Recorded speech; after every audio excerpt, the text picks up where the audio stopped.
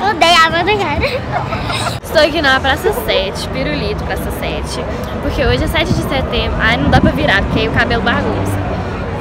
Estou aqui na Praça 7, porque hoje vai ter desfile, né? Porque Brasil, né, gente? 7 de setembro, então a gente vai... Eu vou gravar pra vocês um pouquinho não, vou gravar tudo. Deve ser umas 2 horas de desfile, não sei porque eu nunca vi.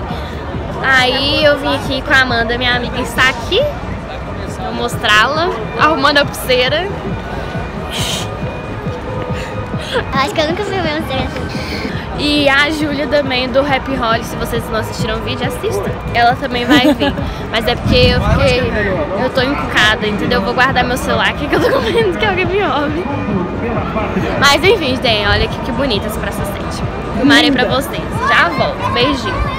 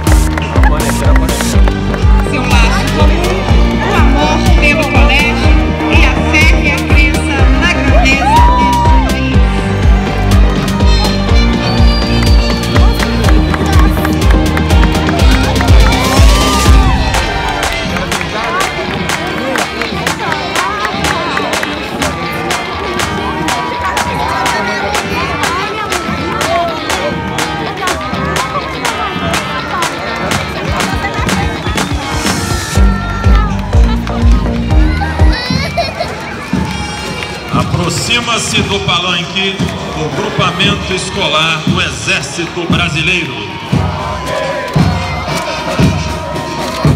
Chega ao palanque uma representação da Academia Militar das Agulhas Negras e da Escola Preparatória de Cadetes. Foi criada ao término da Segunda Guerra Mundial, em agosto de 1945.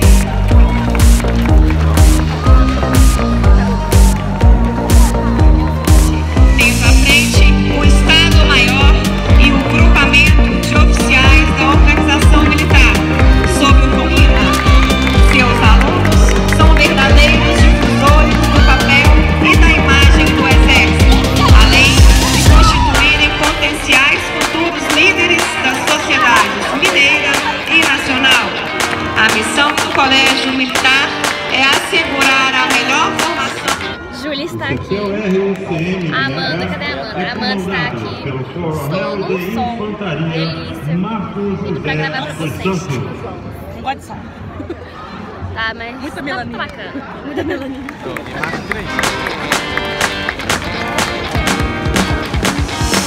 Soldado do Exército, como você, por todos.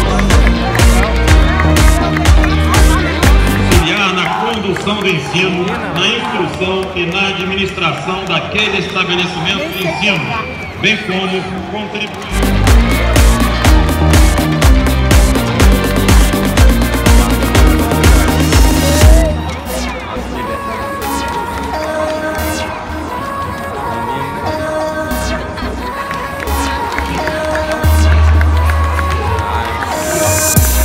Exército, a força terrestre na defesa, no ensino.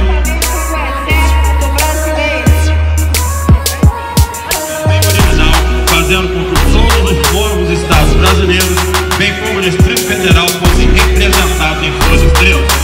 À frente do palanque, um grupamento de oficiais do comando da qual na sua área regional.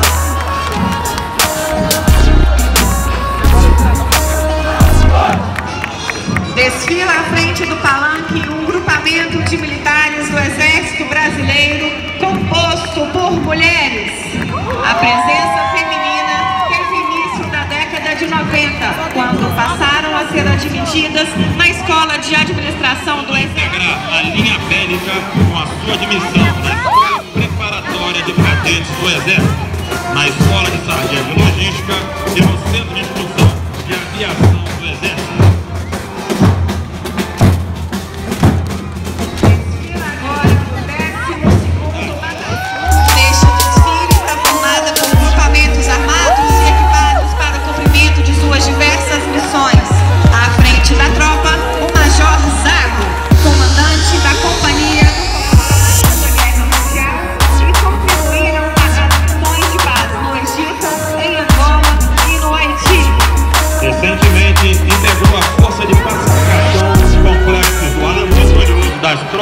brasileira para o sul, conhecido como Desembrada. Ao longo dessa estrada foram construídos 11 quilômetros de linhas telegráficas a fim de manter os...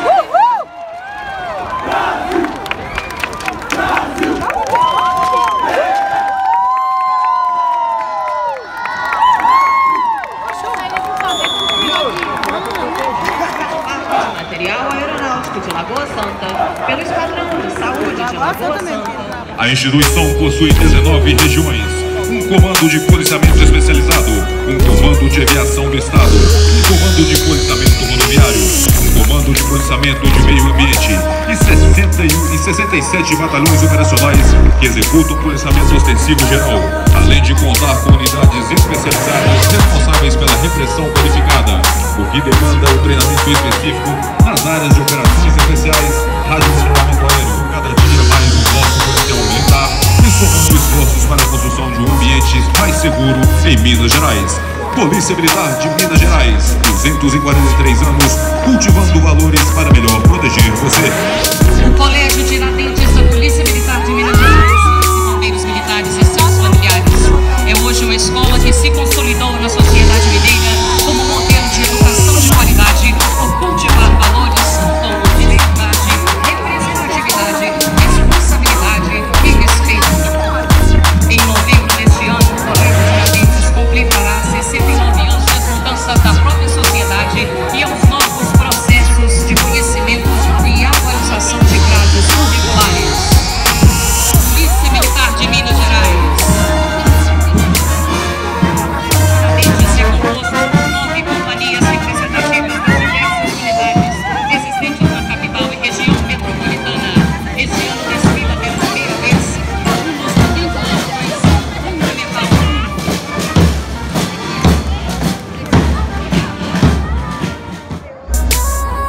A unidade de Lino Camargo é localizada no município de Parte. É responsável pela educação e excelência do ensino fundamental e médio. Tem a perspectiva de atingir o reconhecimento em referência na promoção de educação pública em Minas Gerais. As unidades do Colégio Tiradentes de Minas.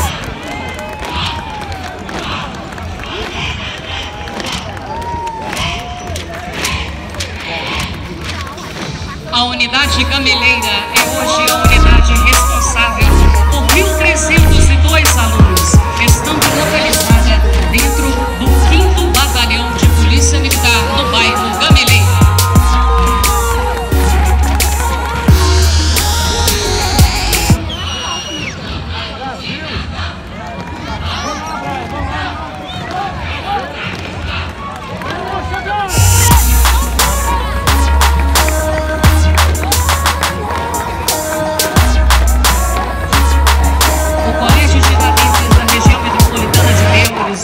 Está sob comando da Tenente Coronel Lívia Mendes de Azevedo Alves e com muito orgulho traz para a Avenida...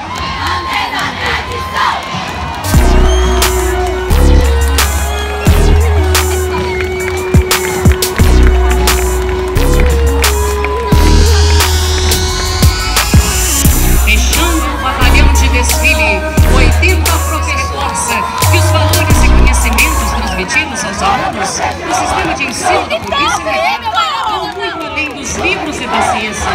Nossos professores também ensinam a cultivar a amizade fraterna, o civismo. Abre o desfile a Banda de Música da Polícia Militar. A presença de músicos profissionais nos quadros da Polícia Militar é uma tradição que remonta às suas origens em 1770, Centro de Atividades Musicais da Polícia Militar.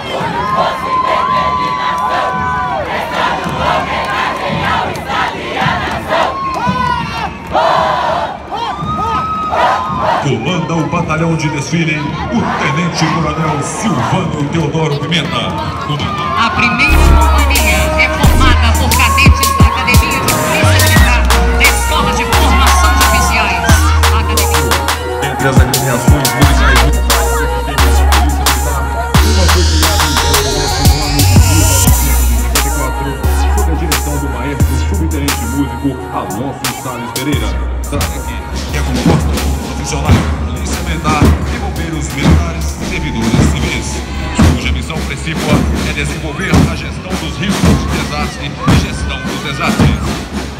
O quarto pelotão representa a presença da mulher em nossa instituição, que há 37 anos prestando com eficiência um serviço de qualidade ao lado do povo negro na promoção da paz social e na construção da cidadania. O quinto pelotão representa o sistema de saúde na atividade policial militar, que é composto por oficiais do quadro de oficiais de saúde e praças auxiliares de saúde que atuam no serviço de suporte médico e farmacêutico. Hoje eu vou grave violação da ordem pública.